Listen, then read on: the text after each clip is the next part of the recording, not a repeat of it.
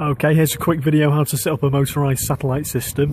First of all, what you want to do is check your elevation on the motor settings, and kind of roughly get your motor to where it should be. So here I am, it's about 37, you can't really see on the camera, 37 degrees. Also what you want to do then is set a rough angle on your dish as well. It should also be in the settings, you can't see that at all there, but it is on there. Very, very important also as well, you need to make sure that the motor is exactly in line with the back of the dish as well. So on this pole here, that's going to be, you can see the line coming down the back of it, that needs to be exactly sort of halfway between the bracket there. You don't want it twisting to any side like that at all, because it will throw the results out. And also as well, you got the pole here, you just want to make sure that ideally the lengths are kind of, when you've roughly tightened them, make sure they're all in the same kind of length, because otherwise it can sort of skew it that way as well. So there we go, we got the telly here, it's in black and white because the SCART lead is knackered, but I've basically set up the middle satellite, which for me is Thor 3, 5 and 6, which is 0.8 west. So what you want to do, set it up on that, get a strong signal. As you can see here, BBC World News is quite strong, get in those details, and just try and move everything around until you do get a signal. What you want to do is, as you're setting it up, if you need to adjust anything, gently do each bit by bit. So what I normally do is roughly get the angle on the dish here and the motor, that's kind of where it should be. Loosen off these ones a little bit, the nuts here on the back of the bracket, and what you want to do is gently rotate either east or west until the signal comes a little bit stronger. So as it happens, this is kind of set up anyway.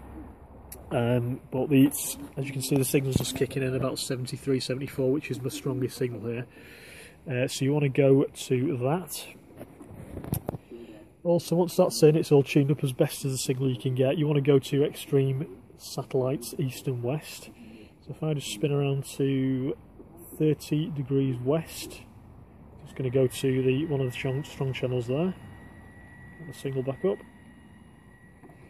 You can see the motors moving there.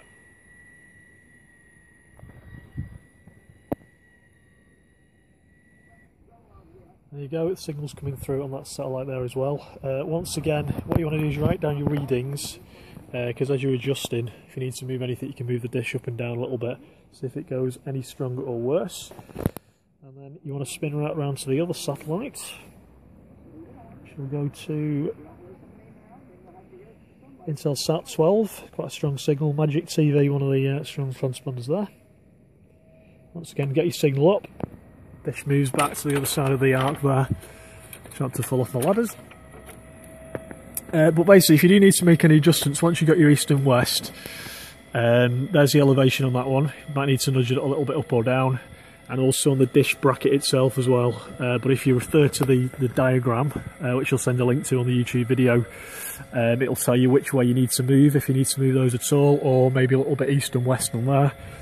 But a couple of important things, as I say, you just want to make sure that's completely centre on the bracket there. If it's anywhere out, it will throw the whole thing out.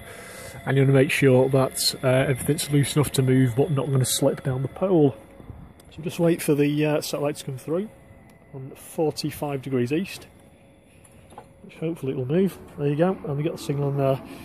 It's coming at about 72%, which I know we can get a better signal on that, so I do need to adjust it at some point. So if I move up there again, it's kicking in 75, 70%. So I know that I need to adjust that a little bit. Okay, hope that's helped.